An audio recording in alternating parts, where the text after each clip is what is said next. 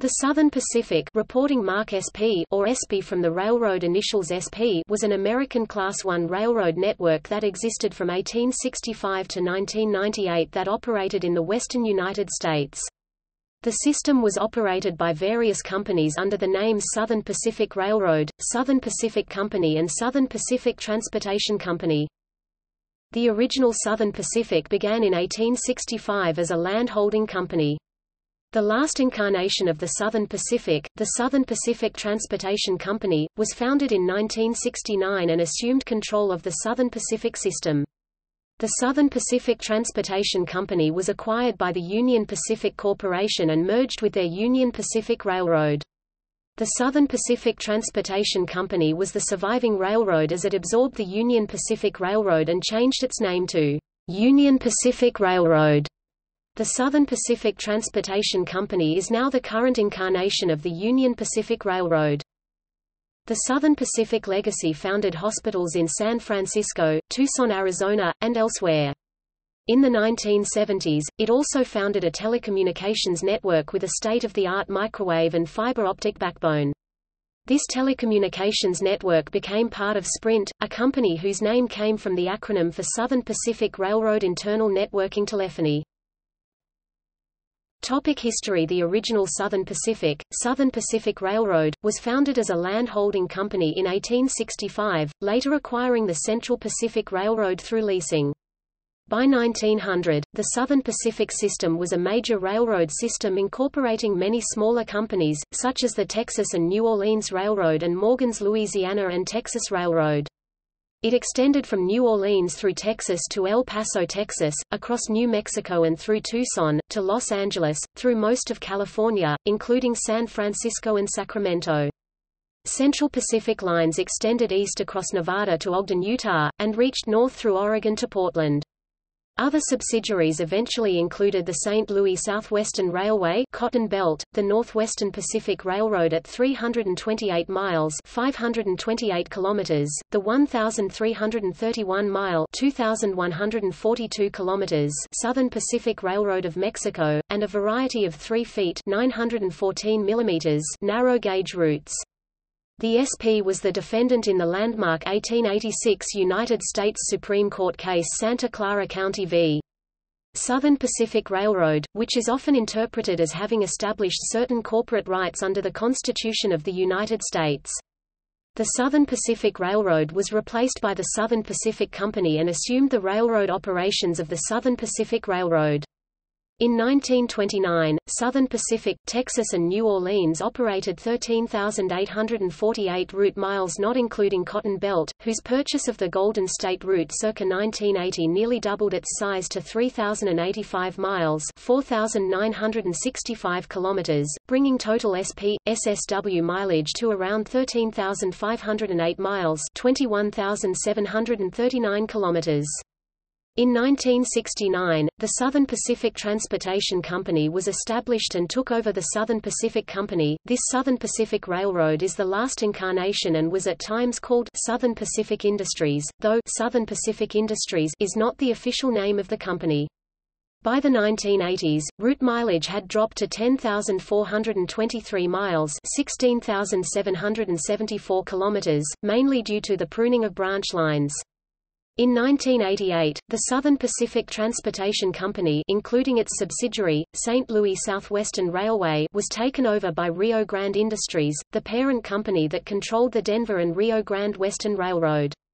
Rio Grande Industries did not merge the Southern Pacific Transportation Company and the Denver and Rio Grande Western Railroad together, but transferred direct ownership of the Denver and Rio Grande Western Railroad to the Southern Pacific Transportation Company, allowing the combined Rio Grande Industries railroad system to use the Southern Pacific name due to its brand recognition in the railroad industry and with customers of both the Southern Pacific Transportation Company and the Denver and Rio Grande Western Railroad. A long-time Southern Pacific subsidiary, the St. Louis Southwestern Railway, was also marketed under the Southern Pacific name. Along with the addition of the SPCSL Corporation route from Chicago to St. Louis, the total length of the D&R/GW, SP/SSW system was 15,959 miles 25,684 kilometers.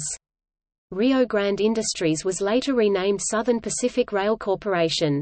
By 1996, years of financial problems had dropped Southern Pacific's mileage to 13,715 miles, 22,072 kilometers.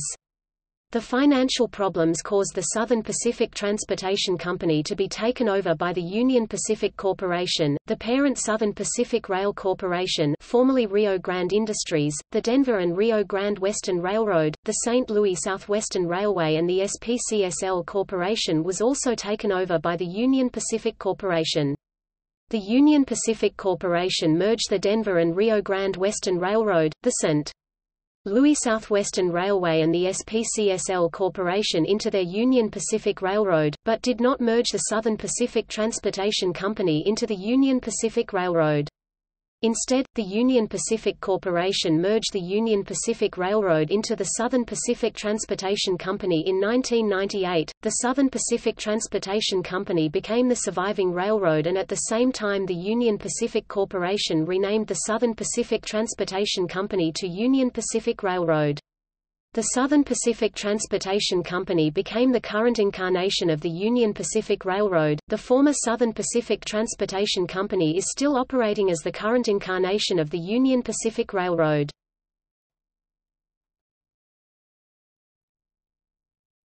Topic: Locomotive paint and appearance. Like most railroads, the SP painted most of its steam locomotives black during the 20th century, but after 1945 SP painted the front of the locomotives smokebox silver, almost white in appearance, with graphite-colored sides, for visibility. As locomotives are being restored, some Pacific Type 4-6-2 locomotive boilers show signs of having been painted dark green. The soft cover book, Steam Glory 2, by Kalmbach Publications 2007 has an article, Southern Pacific's Painted Ladies, which shows color photos from the 1940s and 1950s revealing that a number of SPO-6 yard engines, usually assigned to passenger terminals, were painted in various combinations with red cab roof and cab doors, pale silver smokeboxes and smokebox fronts, dark green boilers, multicolored SP heralds on black cab, green cylinder covers, and other details pointed out in color. Some other SP steam passenger locomotives may have been so painted, or at least had dark green boilers. The article indicates that these paint jobs lasted years and were not special paint for a single event.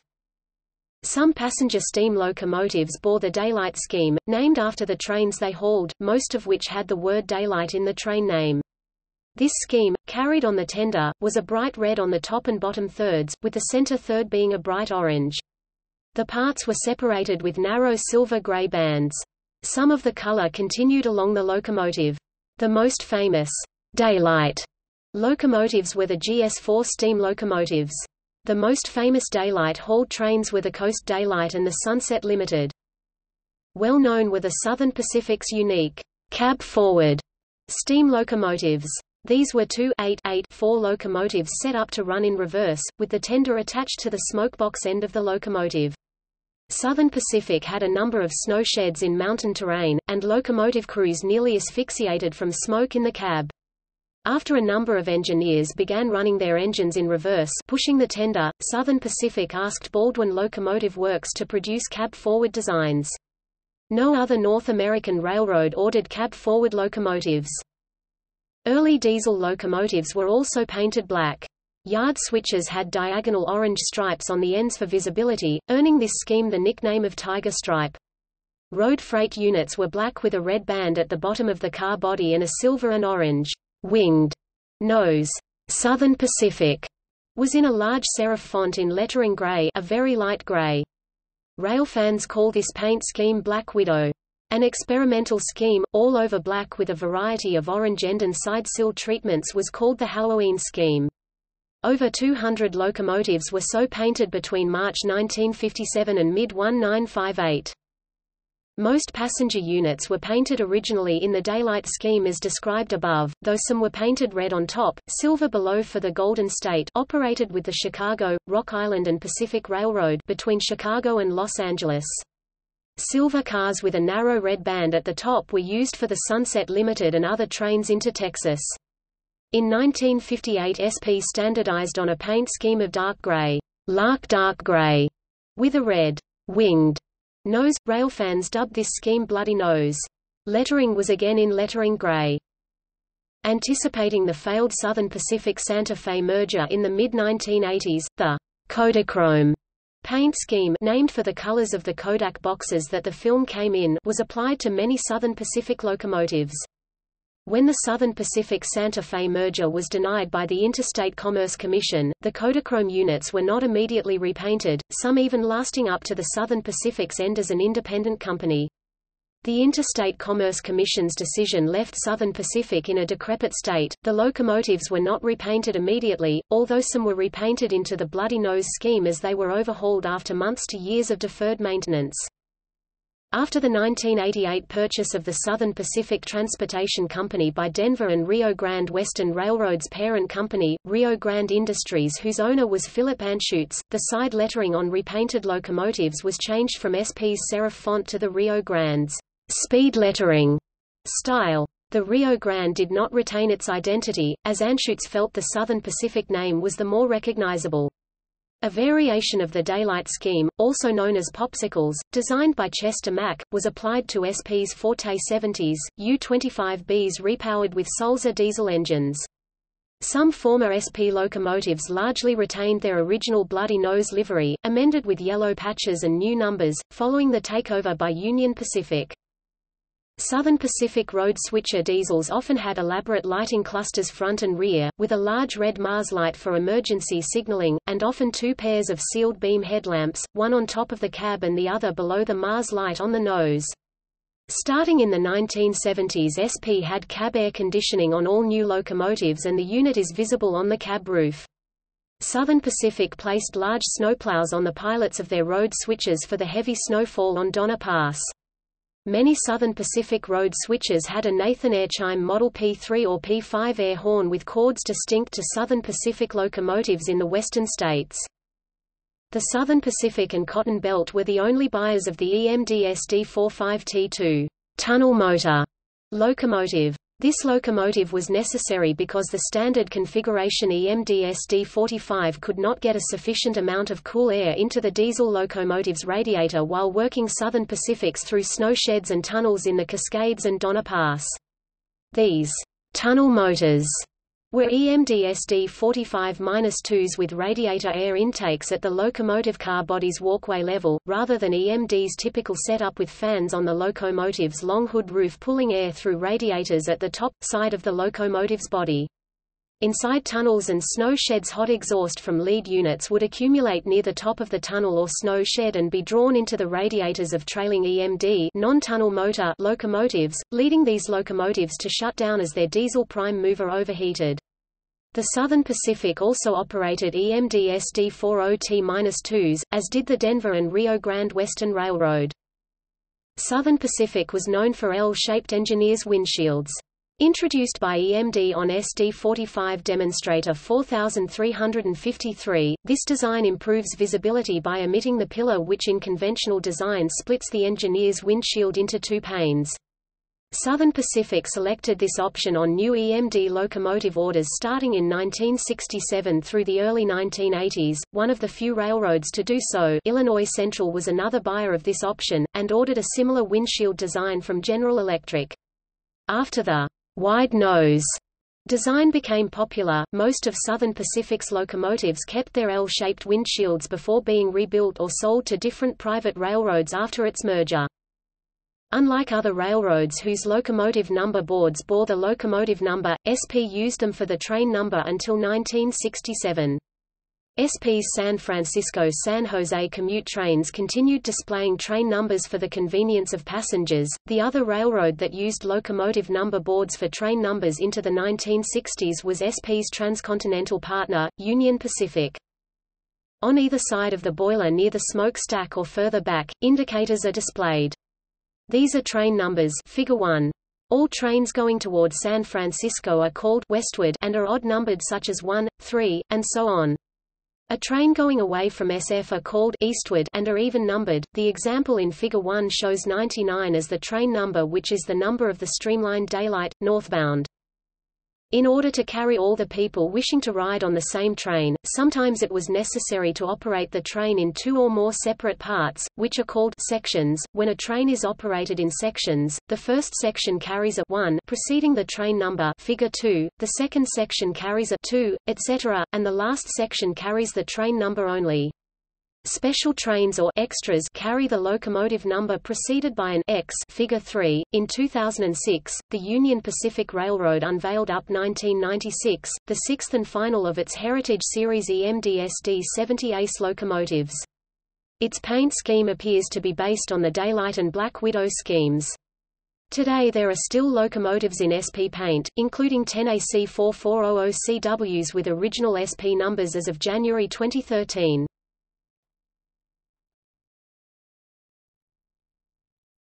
Topic: Passenger train service.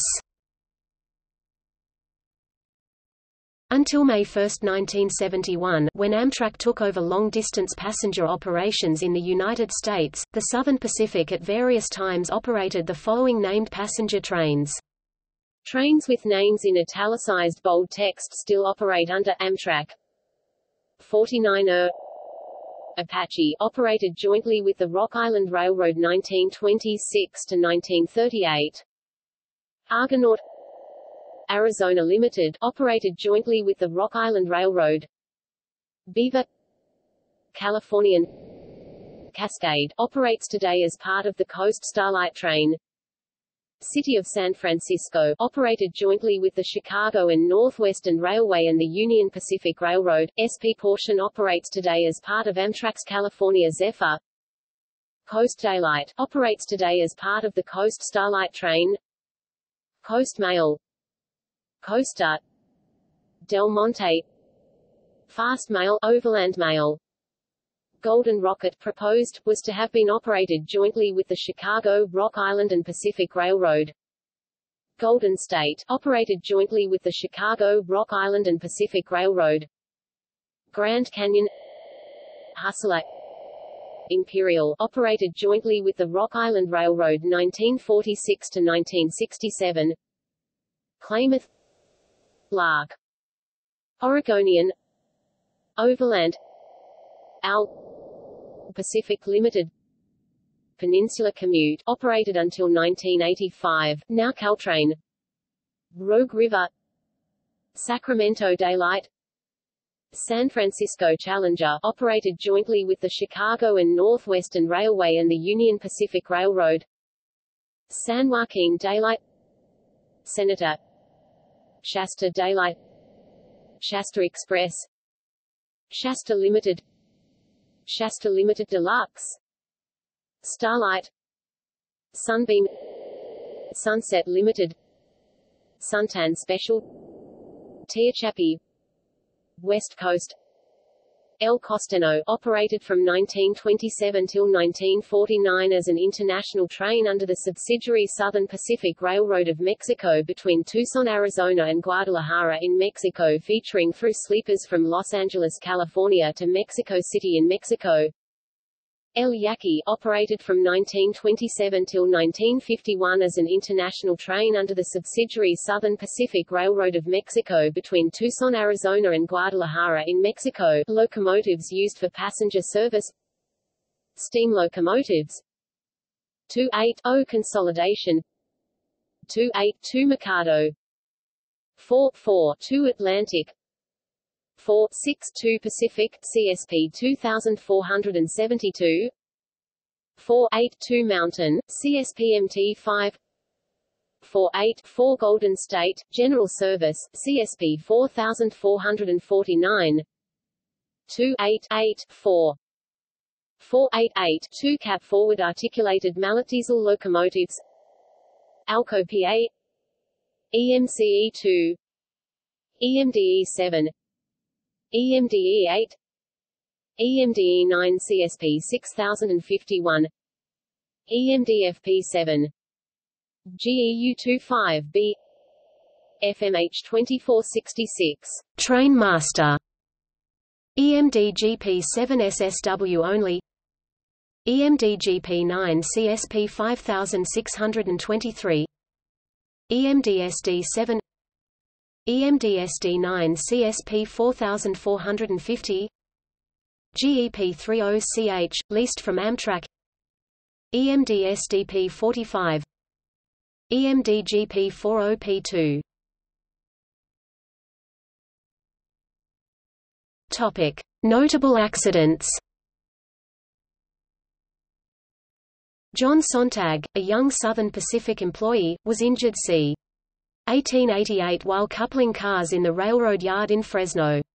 He accused the company of not providing him with medical care while he was recuperating from his on-the-job injury and then not rehiring him when he had healed.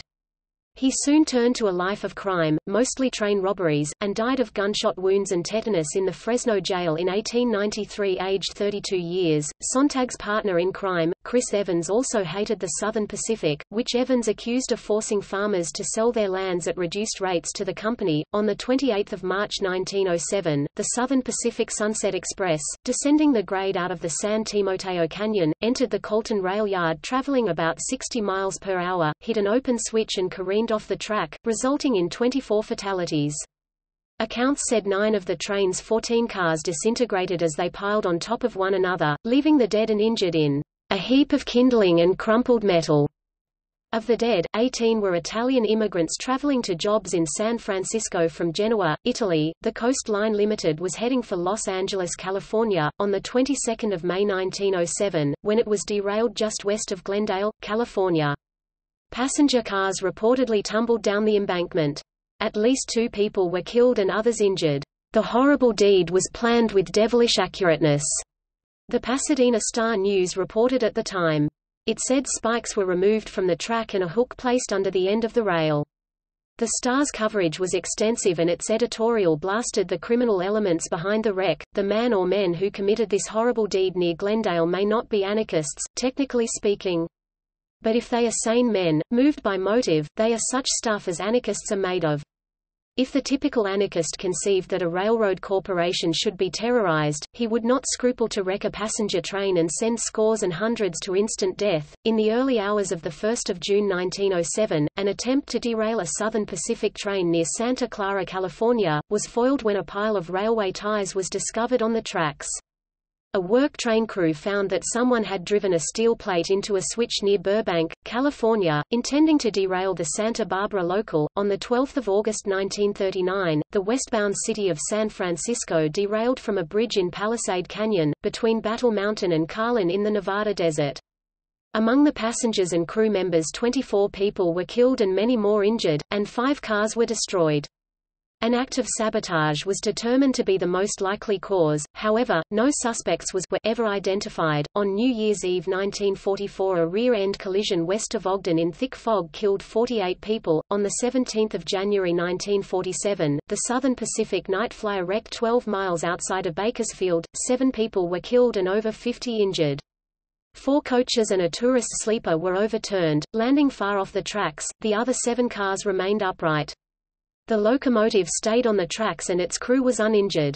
A 29-year-old passenger, Robert Crowley from Miami, Florida, had been conversing with a man across the aisle who was killed instantly. Crowley was a combat war veteran, said, "I never saw such a mess even on a battlefield." On 12 May 1989, a Southern Pacific train carrying fertilizer derailed in San Bernardino, California. The train failed to slow while descending a nearby slope, and sped up to about 110 miles per hour before derailing, causing the San Bernardino train disaster.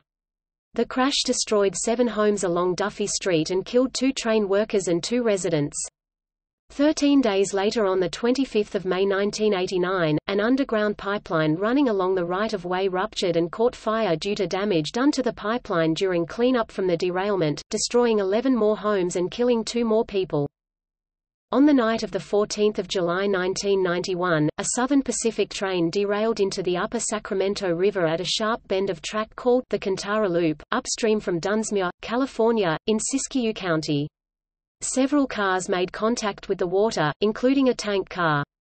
Early in the morning of 15 July, it became apparent that the tank car had ruptured and spilled its entire contents into the river, approximately 19,000 gallons of metam sodium, a soil fumigant. Ultimately, over 1 million fish, and tens of thousands of amphibians and crayfish were killed. Millions of aquatic invertebrates, including insects and mollusks, which form the basis of the river's ecosystem, were destroyed. Hundreds of thousands of willows, alders, and cottonwoods eventually died, many more were severely injured. The chemical plume left a 41-mile wake of destruction from the spill site to the entry point of the river into Shasta Lake. The accident still ranks as the largest hazardous chemical spill in California history. At the time of the incident, metam sodium was not classified as a hazardous material.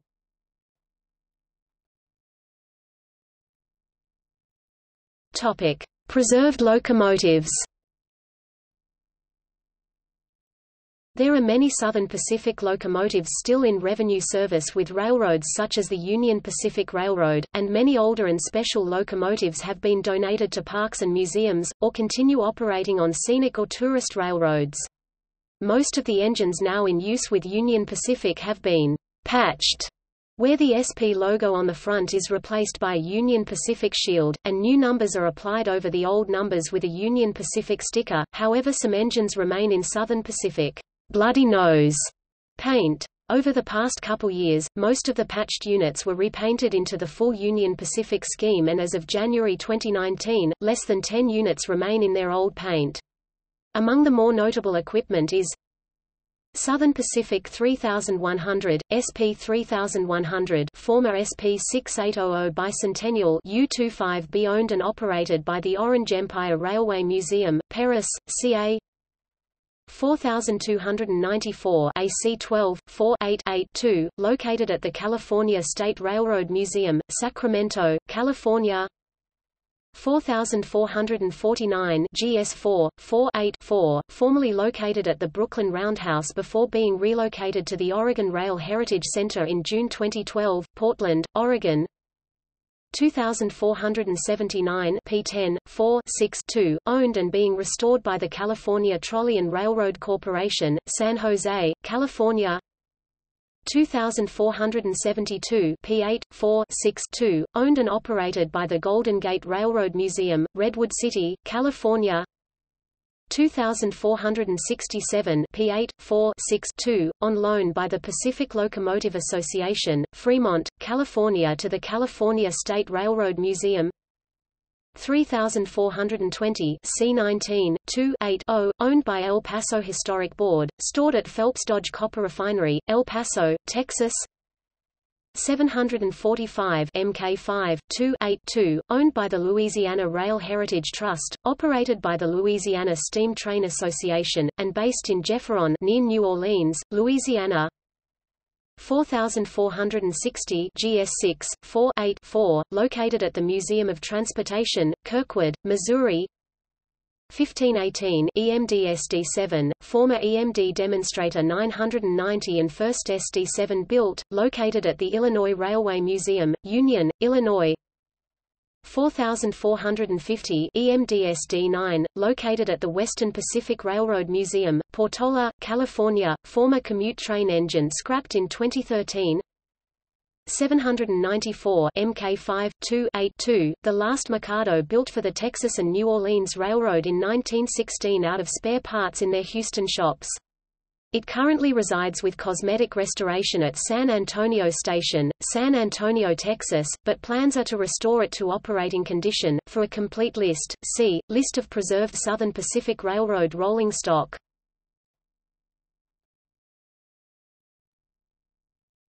Topic: Company offices.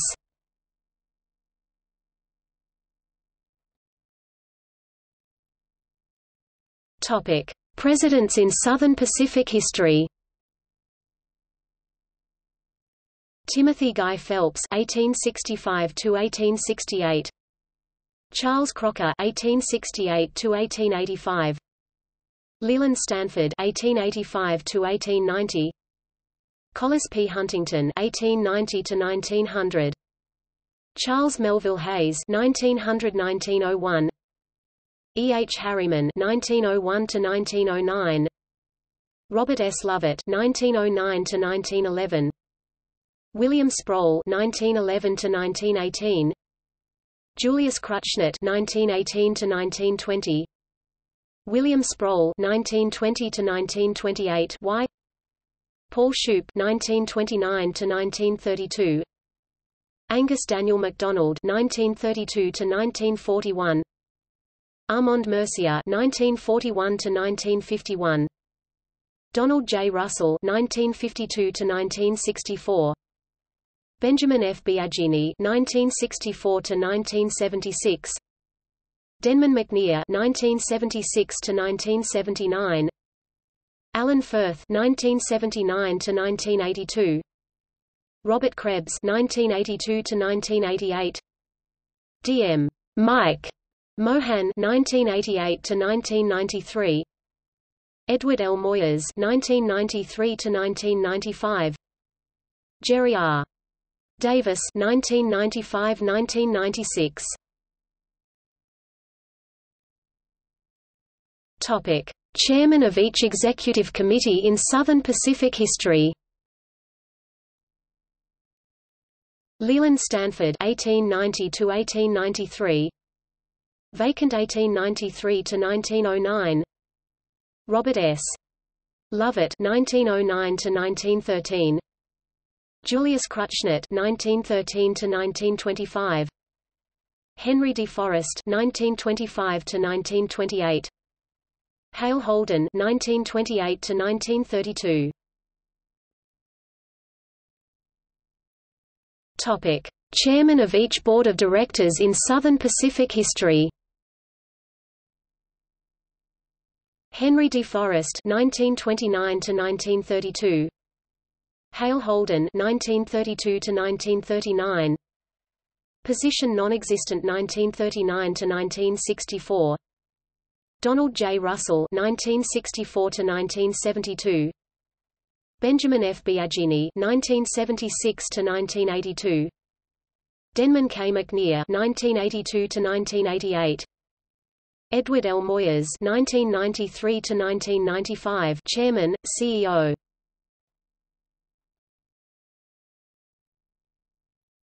Topic: Notable employees. Carl Ingold Jacobson, Los Angeles, California, City Council member, 1925–33. W. Birch Lee, employee in New Orleans office, along with his father, John Martin Lee, Jr. Before serving in the Louisiana House of Representatives. Charles Wright, land surveyor for the railway, before becoming a botanist.